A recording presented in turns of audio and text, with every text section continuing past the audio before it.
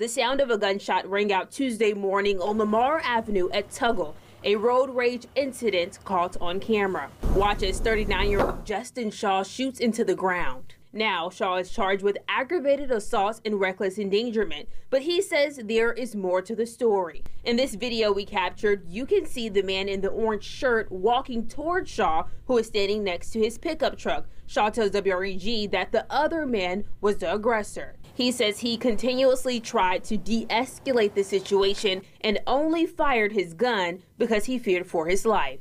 Rule number one is never argue with a man with a gun. Alex Coker is an officer at Northwest Mississippi Community College. He says he trains his staff for situations like this on and off the road. If all possible, drive away today and live to fight another day. It's not worth sitting around. Shaw says he wasn't sitting around. He was protecting himself and his license to carry. In the video, you can see the other man turns around and gets back in his car. He told police he was shot in the leg.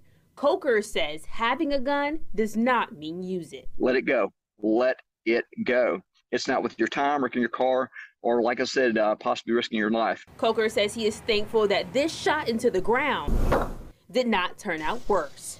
In Memphis, Chase Hyman, WREG News Channel 3.